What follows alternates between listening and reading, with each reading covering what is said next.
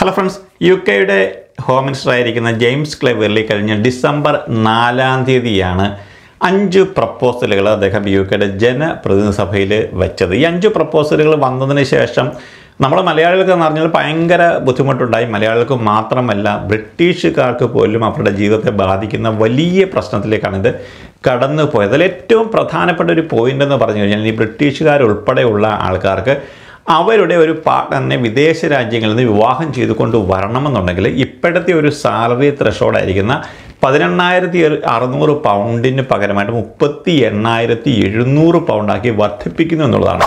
ഇത് ബ്രിട്ടീഷുകാർ ഉൾപ്പെടെയുള്ളവരെ വലിയ പ്രതിഷേധത്തിലേക്കാണ് കൊണ്ടുപോയത്. നമ്മൾ കഴിഞ്ഞ ദിവസം പറഞ്ഞതാണ്, ഇതിനെതിരെ ലീഗലായിട്ട് ഇപ്പോഴും മൂവ് ചെയ്തിരിക്കുന്നു, അതായത് കോടതിയിൽ വരെ പോകാനായിട്ട് പോകുന്നു എന്നൊക്കെയുള്ള വാർത്തകൾ ഇപ്പോഴും പുറത്തു വന്നിട്ടുണ്ട്. കാരണം ബ്രിട്ടീഷുകാരെ സംബന്ധിച്ചോളം പല ആൾക്കാർക്കും 38,700 പൗണ്ടൊന്നും സാലറി ഇവിടെ ഇല്ല. കാരണം ഒരു 38,700 പൗണ്ട് സാലറി ലഭിക്കണമെന്നുണ്ടെങ്കിൽ സാധാരണക്കാർക്ക് ഒന്നും തന്നെ അത് ലഭിക്കത്തില്ല. നമുക്കറിയാം, ഈവൻ ഒരു നേഴ്സിനോ അല്ലെങ്കിൽ ഒരു ഡോക്ടർ സ്റ്റാർട്ട് ചെയ്യുന്ന ഒരു ഡോക്ടർക്ക് പോലും ഈ ഒരു 38,700 പൗണ്ട്, ഒരു IT പേഴ്സൺ ആണെങ്കിൽ പോലും അവർക്ക് പോലും ഈ ഒരു 38,700 പൗണ്ട് ലഭിക്കത്തില്ല. ഗവൺമെൻറ്റിൻ്റെ ഏറ്റവും പ്രധാനപ്പെട്ട പ്രശ്നമെന്ന് പറഞ്ഞു കഴിഞ്ഞാൽ നെറ്റ് എമിഗ്രേഷൻ കുറയ്ക്കുക എന്നുള്ളതാണ്. അപ്പോൾ ഈ ഒരു 38,700 പൗണ്ട് ത്രഷോൾഡ് വെച്ച് കഴിഞ്ഞാൽ ഒരു 80% ആൾക്കാർക്കും UK ആരെയും കൊണ്ടുവരാനായിട്ട് സാധിക്കത്തില്ല. അതുകൊണ്ട് തന്നെ ഇതിനെതിരെ വലിയ പ്രതിഷേധമാണ് അന്ന് മുതൽ UK ഉണ്ടായിരിക്കുന്നത്. അതുകൊണ്ടാണ് ഇപ്പോൾ ലീഗലായിട്ട് വരെ അത് മൂവ് ചെയ്യാനായിട്ട് പോകുന്നത്. അതിനുശേഷം ഗവൺമെൻറ്റിൻ്റെ ഭാഗത്തു നിന്ന് കുറച്ച് അയവുകളൊക്കെ ഉണ്ടായിട്ടുണ്ട്.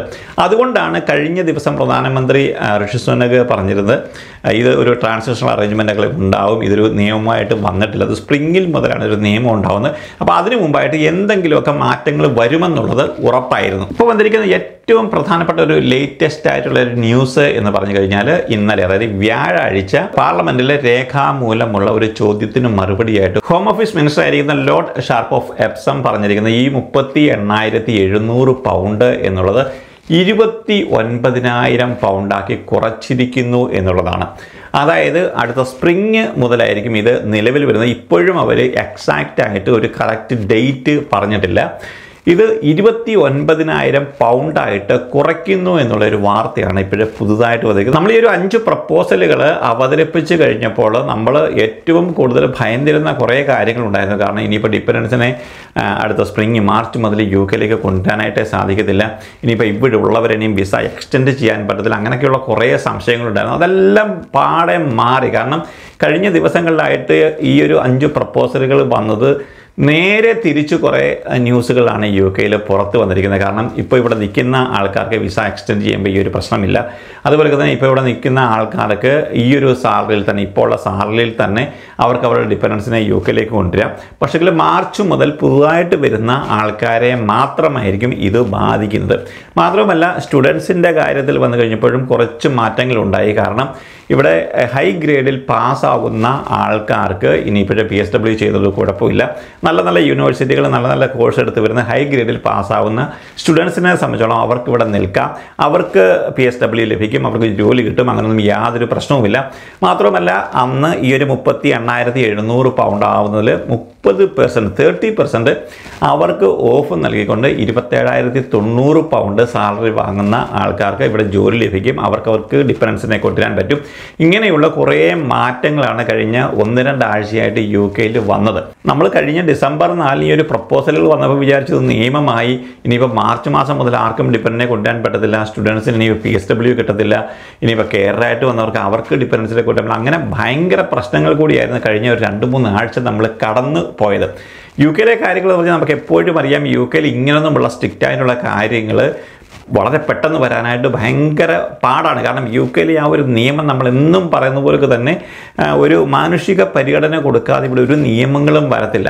ഈ ഒരു 38,700 പൗണ്ട് വരുന്നു എന്ന് പറഞ്ഞപ്പോൾ തന്നെ അതിന് ജസ്റ്റ് ഓപ്പോസിറ്റായിട്ടാണ് ഇവിടെ ലിബറൽ ഡെമോക്രാറ്റിക് എന്ന് പറഞ്ഞു കഴിഞ്ഞാൽ ഒരു പ്രതിപക്ഷ പാർട്ടിയുണ്ട്. അവർ തന്നെ പറഞ്ഞത് ഒരു 38,700 പൗണ്ടെന്ന് പറഞ്ഞു കഴിഞ്ഞാൽ അൺവർക്കബിൾ എന്നാണ് പറഞ്ഞത്. കാരണം അത് വർക്ക് ആകാനായിട്ട് പോകുന്നില്ല എന്നാണ് പറഞ്ഞത്. അപ്പോൾ ആ ഒരു പ്രപ്പോസൽ വന്നതിന് ശേഷം നാടിൻ്റെ പല ഭാഗത്തു നിന്നും ഇത്രയധികം ഒരു പ്രതിരോധം ഉണ്ടായിക്കഴിഞ്ഞപ്പോൾ തന്നെ ഗവൺമെൻറ് ആ ഒരു ചർച്ചകൾ ഇപ്പോഴും നടത്തിക്കൊണ്ടിരിക്കുകയാണ്. അങ്ങനെയാണ് ഇപ്പോഴും ഓരോരോ കാര്യങ്ങളായിട്ട് ഇപ്പോൾ പുറത്ത് വരുന്നത്. അങ്ങനെയാണ് നമുക്കിപ്പോൾ ഇവിടെ നിൽക്കുന്ന ആൾക്കാർക്ക് വിസ എക്സ്റ്റെൻഡ് ചെയ്യുമ്പോൾ പ്രശ്നമില്ല, അതുപോലെ തന്നെ ഇവിടെ നിൽക്കുന്ന ആൾക്കാർക്ക് അവരുടെ ഡിഫൻസിനെ UK കൊണ്ടുവരുന്നതിന് പ്രശ്നമില്ല. സ്റ്റുഡൻറ്റ് വിസയിൽ 27,900 പൗണ്ട് ആനുവൽ സാലറി മേടിക്കുന്നവർക്ക് അവർക്ക് വർക്ക് വിസ കിട്ടും, അവർക്ക് ഡിഫൻസിനെ കൊണ്ടുവരാൻ പറ്റും. അങ്ങനെയുള്ള കുറേ മാറ്റങ്ങൾ കഴിഞ്ഞ ദിവസങ്ങളായിട്ട് വന്നത്. അപ്പോൾ ഇപ്പോഴാണ് ലേറ്റസ്റ്റ് ആയിട്ട് ഈ ഒരു ന്യൂസ് കൂടി വന്നിരിക്കുന്നത്.